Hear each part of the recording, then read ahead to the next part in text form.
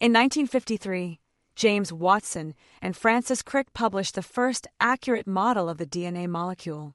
As Phoebus Levine had shown that each nucleotide building block of DNA is made up of a phosphate group linked to a deoxyribose sugar, which in turn is linked to one of 4 nitrogenous bases: adenine, guanine, cytosine, and thymine. Nucleotides are linked in a series from one phosphate to the next sugar to the next phosphate, and so on. After Oswald Avery's landmark paper, James Watson and Francis Crick knew that DNA had to be intelligent.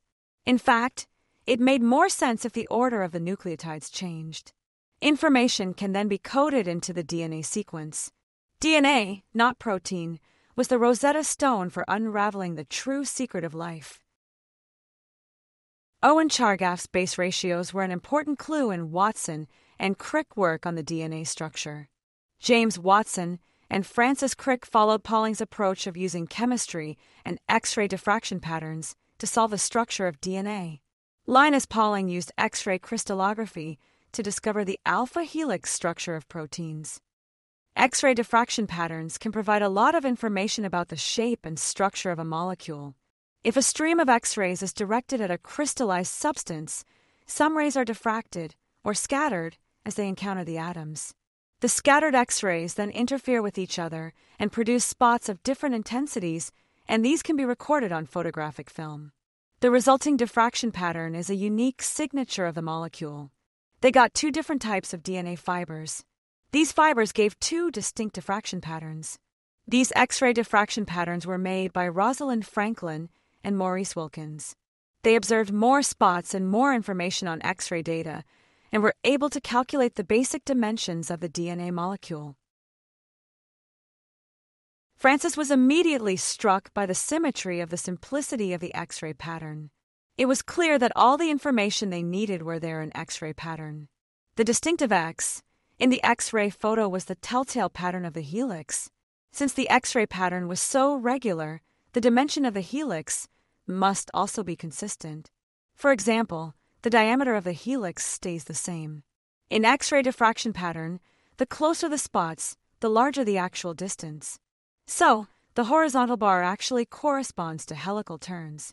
The vertical distance between the bars, which is 34 angstroms, is the measure of the height of one helical turn. Since they knew the height of one helical repeat, that is 34 angstroms, and they knew the distance between stacked base pairs, that is 3.4 angstroms, there must be 10 nucleotides per helical repeats. The helix's pitch, or its degree of rise, can be calculated from the angle the X makes with the horizontal axis. If the helix is distorted, an idea is generated how the helical pitch is related to the X-ray pattern.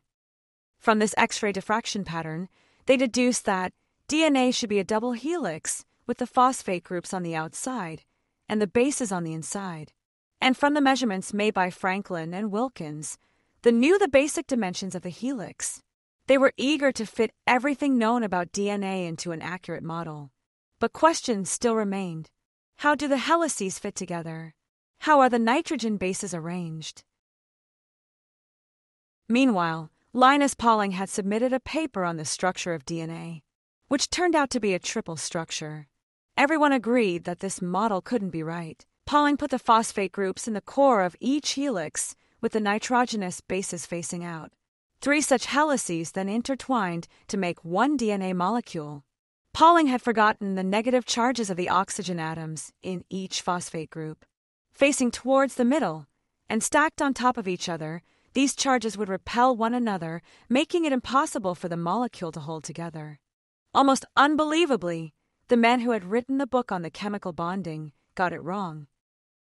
Linus' mistake encouraged James and Francis to work harder. They began to play with paper cutouts of the nitrogen bases. James knew that nucleotides could pair and form hydrogen bonds, which are formed when nitrogen or oxygen shares a hydrogen atom. He started pairing nucleotides based on possible hydrogen bonds. He compared the width of different hydrogen bond pairs. Some pairs were obviously different in width. If these pairs really occurred in the DNA helix, then the helix would be uneven and would bulge in and out. He realized that adenine could pair closely with thymine, and guanine could pair closely with cytosine. Moreover, the AT base pair was about the same width as GC base pair. This base pairing agreed with Chargaff's ratios and allowed the bases to compactly stack on top of one another. Guanine makes 3 hydrogen bonds with cytosine, and adenine makes 2 hydrogen bonds with thymine. James became convinced that base pairing was the key to DNA structure. Francis also pointed out that because of certain bond angles and the proximity of the base pairs, the 2 helices had to run in opposite directions. The helices are antiparallel to one another. Using metal scraps from the machine shop, Francis and James built a 3-dimensional model of DNA. This 6-foot model incorporated what was already known with James Watson AT and GC base pairing scheme and Francis Crick idea of antiparallel strands. Everything clicked into place beautifully. Upon looking at this model, everyone, including Maurice and Rosalind, agreed that they had the right DNA structure. So, DNA is like a twisted ladder where the sugar and phosphate are the rails and the base pairs are the rungs. The rails run in opposite orientation to each other. The nucleotide rungs are complementary to each other. Wherever there is an A on one strand, there is a T in the same position on the other strand. Similarly, where there is a G on one strand, there is a C in the same position on the other strand. They submitted a 900-word paper to the scientific journal Nature. The paper concluded that the specific pairing postulated immediately suggests a possible copying mechanism for the genetic material. Maurice and Rosalind published their findings in a separate paper following James and Francis.